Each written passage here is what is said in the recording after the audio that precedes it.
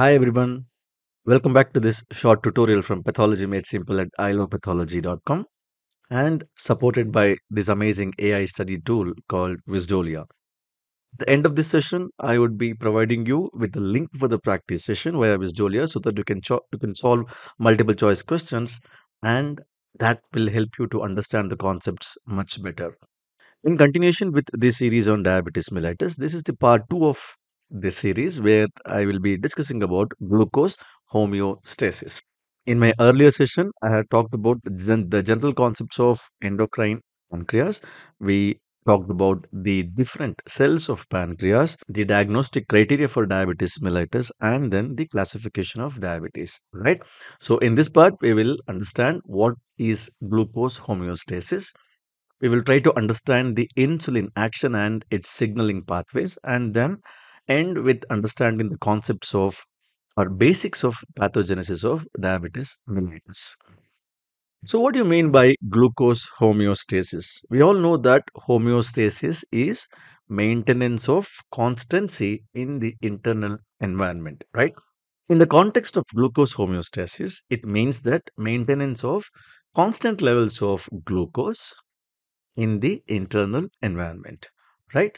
So, this glucose homeostasis is very tightly regulated by three interrelated things, which include one, the production of glucose in the liver. Second one is the uptake of glucose and its utilization by the peripheral tissues. The peripheral tissues, when I say predominantly, it is skeletal muscle tissue. And thirdly, the actions of insulin and the counter regulatory hormones, including glucagon, basically on glucose uptake and metabolism. Okay, so this is what we need to understand the concepts of in the concept of glucose homeostasis. For that, let us see what happens in fasting state. In the fasting state, we know that the levels of insulin is low and glucagon levels are high, which means there will be increase in hepatic gluconeogenesis, there will be increase in glycogenolysis, and then reduction in glycogen synthesis, which means to say that in the fasting state there is a mechanism that will prevent hypoglycemia, right? And that's because of decreased insulin and increased glucagon levels.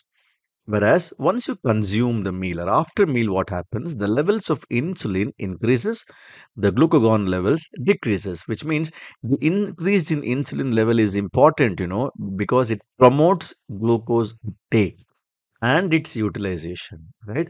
And I said it utilization predominantly in the skeletal muscle, which means whatever glucose you take, it is taken up and then it is utilized. So that prevents hyperglycemia, which means on one hand, during fasting, we have mechanisms to prevent hypoglycemia, whereas after meal, we have mechanisms to prevent hyperglycemia. So this is the concept of glucose homeostasis.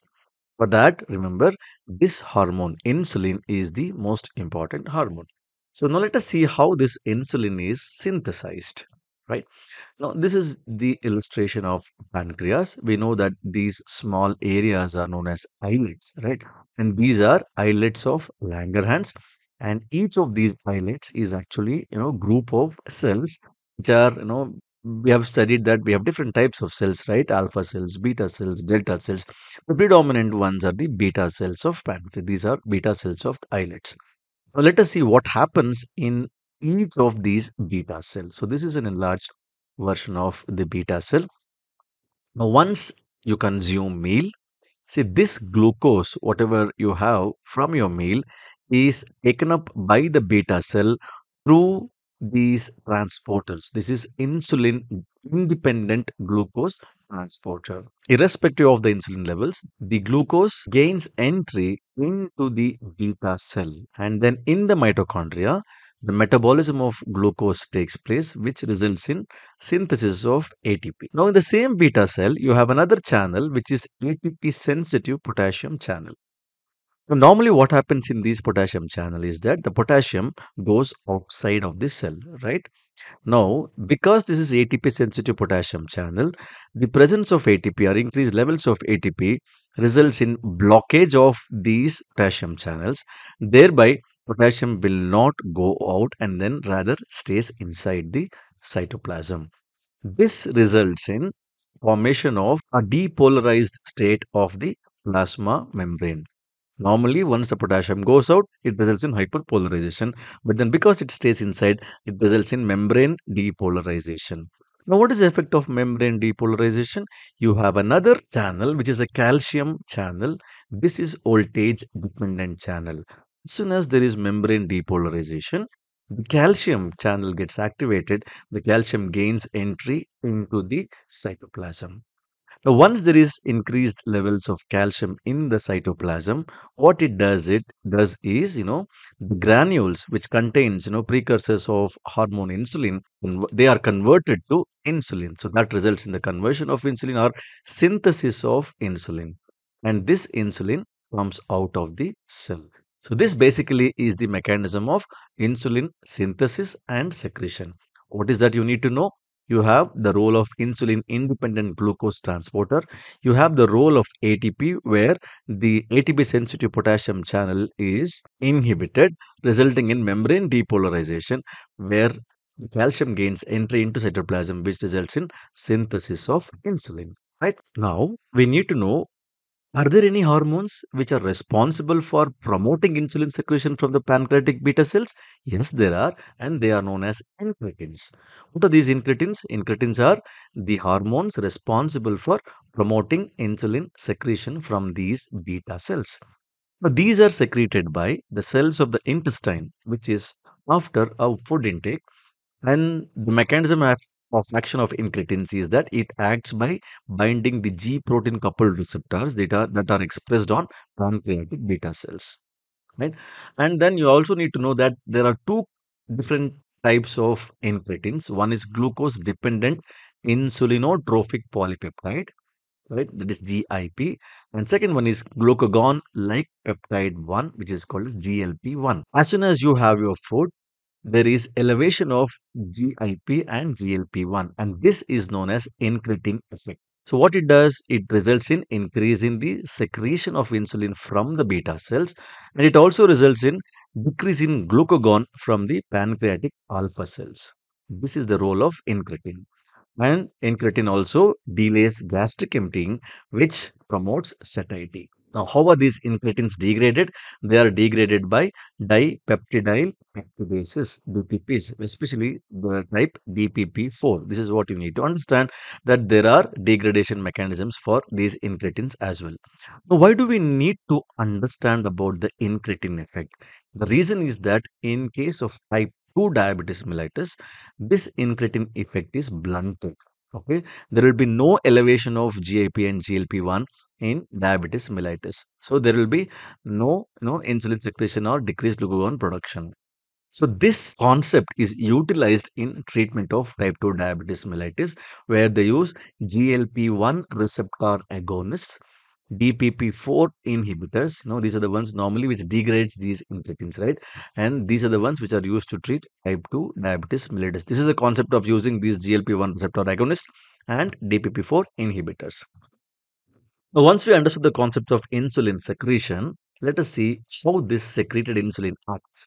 So, what is the action of insulin and signaling pathways? Now, we all know that insulin is the hormone which increases the rate of glucose transport into certain cells in the body, right? And thereby, it provides a major source of energy. And the intermediaries, during the process of metabolism of glucose, they are used in the biosynthesis of various cellular blocks. What are the targets of insulin action? What are the cells which respond to insulin?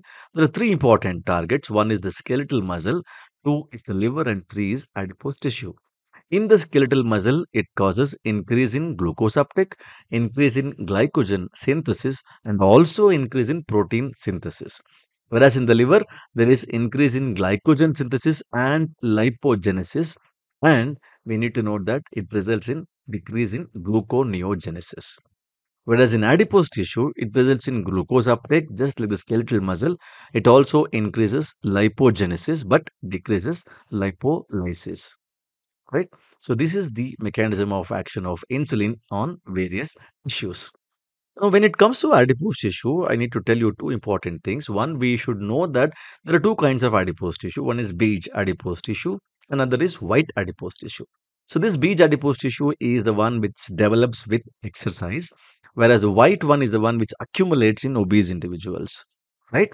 So, this adipose tissue, the one which develops with exercise, is the one which utilizes most glucose, whereas there is not much utilization from the adipose tissue which accumulates in the obese individuals.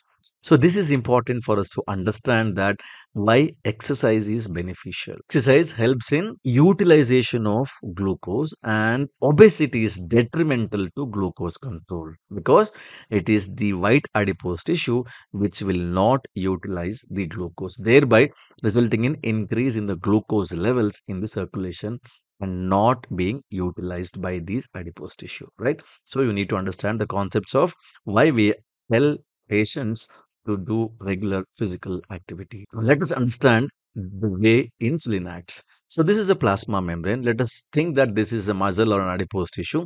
In the plasma membrane, you have insulin receptors. It has two units, alpha unit and beta subunit. That is the insulin. This beta subunit, is the one which possesses the tyrosine kinase activity. Once the insulin, binds to the insulin receptor, there is phosphorylation of the beta subunit of the insulin receptor, which helps in phosphorylation of other proteins called insulin receptor substrate proteins or IRS protein. So there is hyperphosphorylation of these proteins, which in turn activates PI3K pathway. So phosphatidyl inositol 3K pathway, which finally activates the serine or threonine kinase proteins. What does that do? So that results in recruitment of GLUT4, which helps in glucose intake. So normally this GLUT4 is seen within the vesicle. Because of action of this AKT, that results in recruitment of GLUT4 onto the plasma membrane, where it helps in glucose uptake. In the earlier phases, what we studied, after meal, there is insulin independent glucose uptake, whereas this one is insulin dependent. Because of insulin, there is expression of these receptors, there is expression of these channels where the glucose is taken up and then it gets into the cell. That is what results in increase in the glucose uptake. Second one is it also helps in increase in glycogen synthesis because it inhibits glycogen synthase kinase 3 enzyme. The third one, it also inhibits function of forked box FOXO by phosphorylation, which results in decrease in glucose synthesis. Okay, one hand you have decreased glucose synthesis, another hand there is increased glucose uptake, right? And lastly, it also inhibits this tuberous sclerosis complex, which increases protein synthesis via the mammalian or pathway, mTOR complex it is called. So this basically is action of insulin on the target cell, and the target cell is the skeletal muscle or the adipose tissue which we have described. What happens? Insulin results in increased glucose uptake, results in increase in glycogen synthesis, decreases glucose synthesis, and also increases protein synthesis. So this is the action of insulin on the target cell. Now, having understood the concepts of glucose homeostasis, concepts of insulin secretion, and the concepts of insulin action, now let us understand some basic concepts of pathogenesis of diabetes mellitus. We know that there are two types, right? Two important types. One is type 1 DM, and another is type 2 diabetes mellitus. Type 1 is an autoimmune disease where there is destruction of islets of pancreas because there are immune effector cells which react against our own beta cell antigens. So there is autoimmune destruction. Of course, we know that we have studied in detail about the autoimmune diseases in my earlier sessions. There are genetic factors and environmental factors. Whereas type 2 is a complex disease, there is no role or no evidence of autoimmune disease in type 2 diabetes mellitus. Of course, there is interplay of genetic factors, environmental factors, but there is also a pro-inflammatory state in type 2 diabetes mellitus. I will be telling in detail, I will be explaining in detail about the pathogenesis of both these entities in my next session. As of now, just understand this basic concept. One is autoimmune disease, another is not, there is no evidence of autoimmune disease. So, this completes today's session on glucose homeostasis. Now that you have listened to the session, I would suggest you to click on the link for the practice session. The advantage of doing so is that you can solve multiple choice questions, you can answer clinical scenario based questions, you do get instant feedback, and I feel this is really fun to learn. If at all you like to subscribe, I suggest you do subscribe, and you get an instant discount of 33% by using the code I love pathology 33. So that's all for today. If you have liked the video, hit the like button. Do comment if you have any queries to ask. And if you feel this video useful, do consider subscribing and please do share. In the next session, let us learn in detail about the pathogenesis of diabetes mellitus. Bye bye.